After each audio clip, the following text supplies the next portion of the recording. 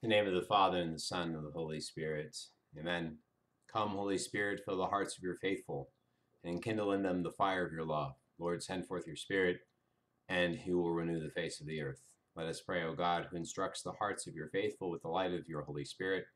Make us responsive to his inspirations, so that we may be truly wise and ever rejoice in his consolations. Through Christ our Lord. Amen. In the name of the Father, and the Son, and the Holy Spirit. Amen. Today, we continue with day 4 of our consecration, which is 33 days long, to Jesus through Mary, according to the method of St. Louis de Montfort. Today we consider how the worldly make excuses, how we can make excuses when it comes to coming into deeper relationship with Jesus.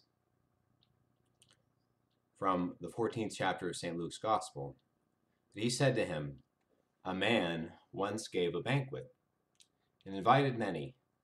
And at the time for the banquet, he sent his servant to say to those who had been invited, 'Come, for all is now ready.'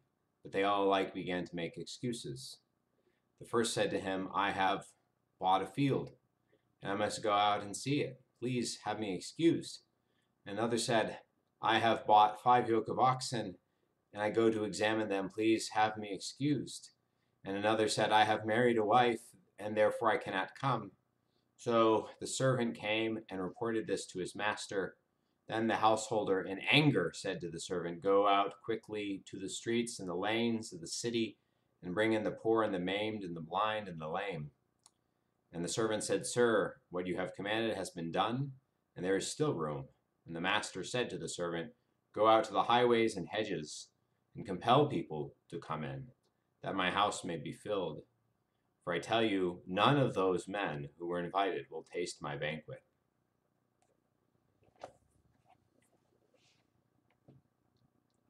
The invitation to relationship with Christ is an invitation with an expiration date.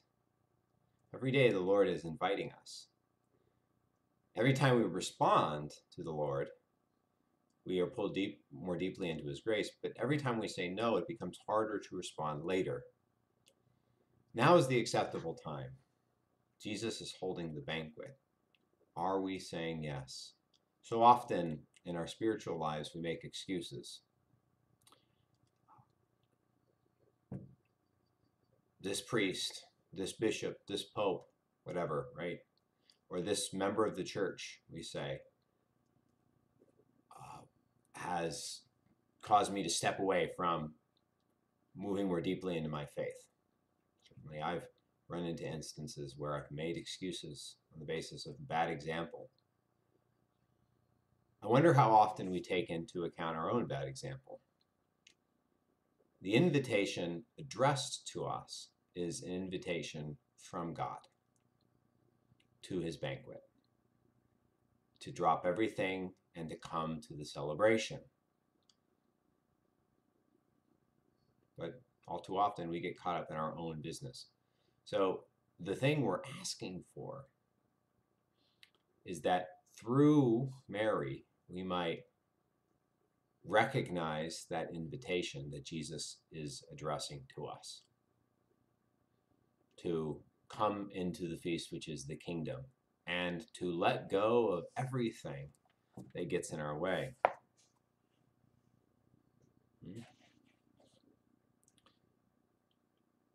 What are our excuses? Sometimes it can be weaknesses. Sometimes family weaknesses. Well, I know that the Lord is inviting me to deeper relationship with him, but I have this besetting sin that I still haven't really asked God's grace to get over. Let's turn to our Lord and ask for that grace. O Jesus, living in Mary, come and live in your servant in the spirit of your holiness, in the spirit and fullness of your gifts, in the perfection of your ways, in the truth of your virtues, in the communion of your mysteries.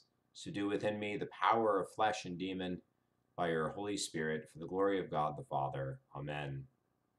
In the name of the Father, and the Son, and the Holy Spirit. Amen.